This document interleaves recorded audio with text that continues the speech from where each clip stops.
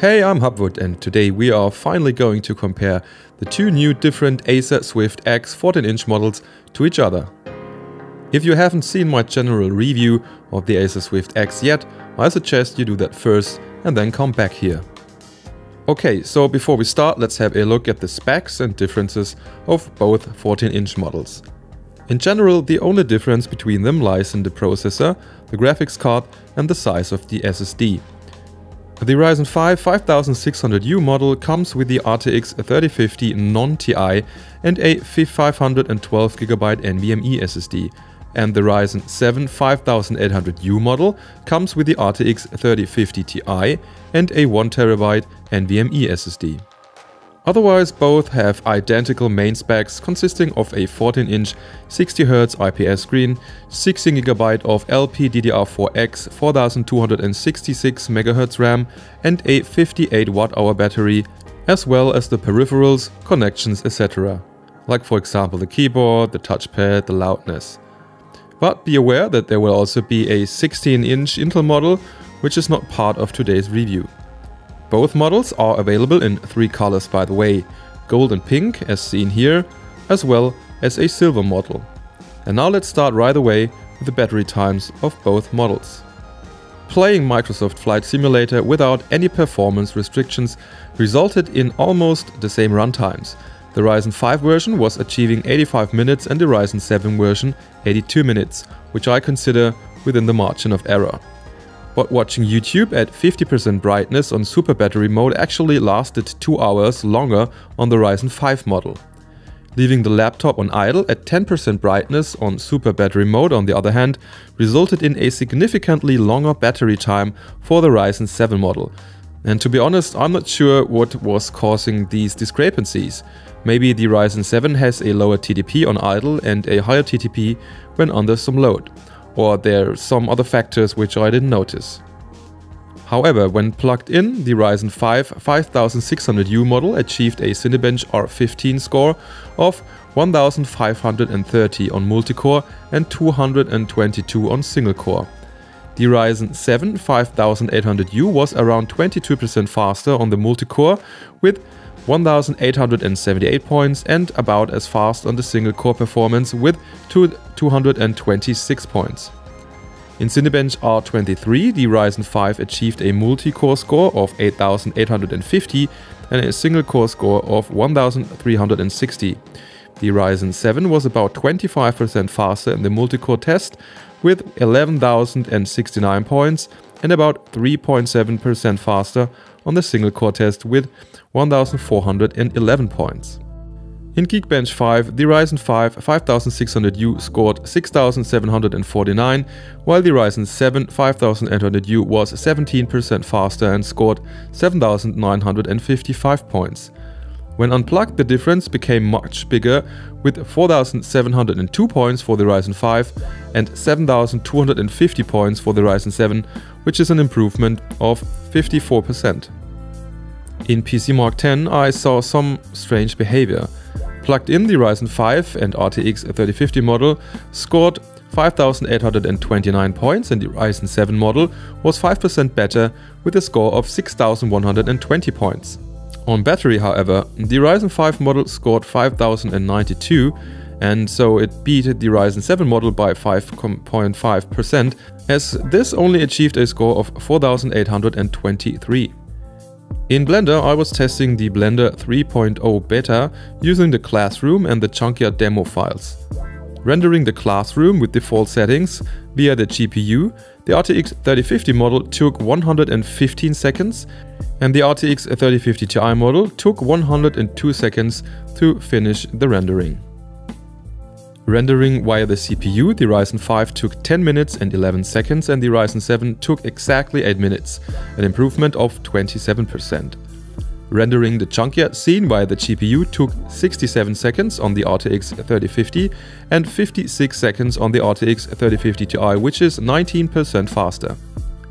Rendering the Junkyard via CPU took 105 seconds on the Ryzen 5 and only 85 seconds on the Ryzen 7.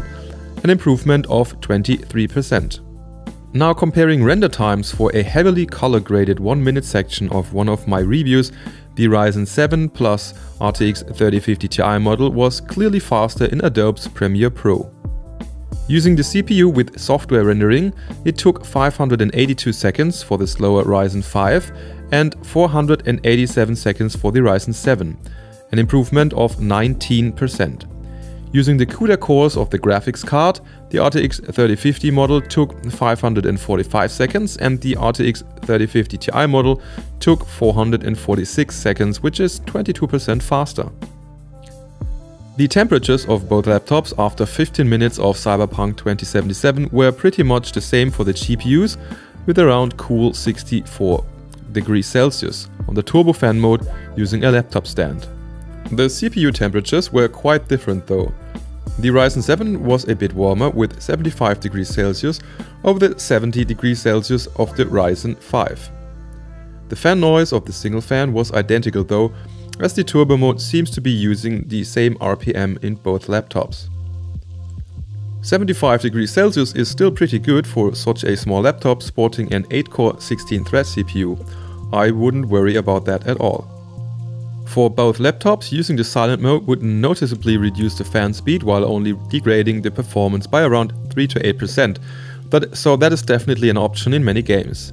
The temperatures in silent mode would rise about 2 degrees for both CPU and GPU on both laptops. The difference in the gaming benchmarks was much smaller though. In some games there was no difference at all, and I even had a few examples in which the RTX 3050 version was even faster.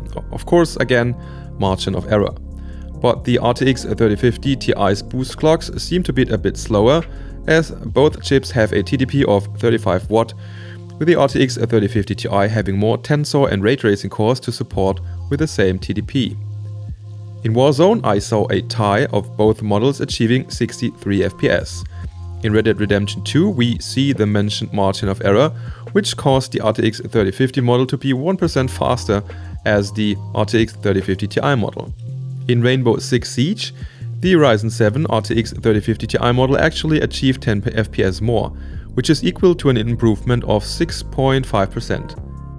In Shadow of the Tomb Raider, the RTX 3050 Ti model scored 60 FPS, which is an improvement of 7% over the RTX 3050.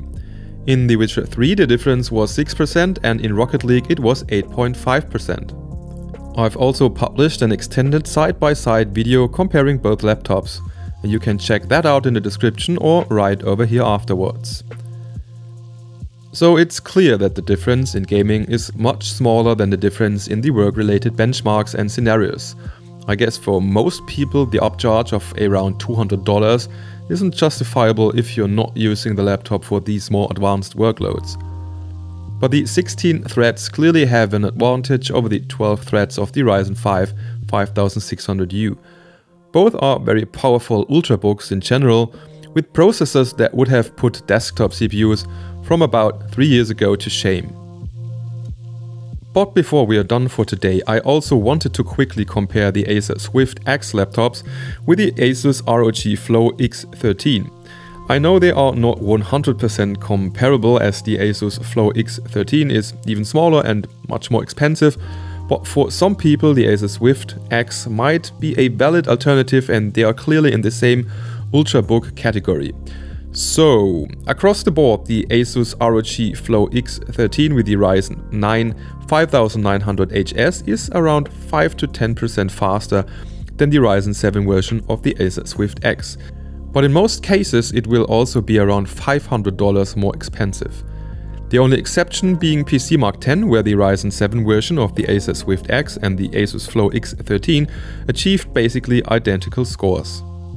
Okay, that's all for today. If you enjoyed the video, make sure to hit that like button and or subscribe to the channel for more laptop reviews and side-by-side GPU or CPU comparisons. Thanks for watching, see you next time, bye bye and tschüss.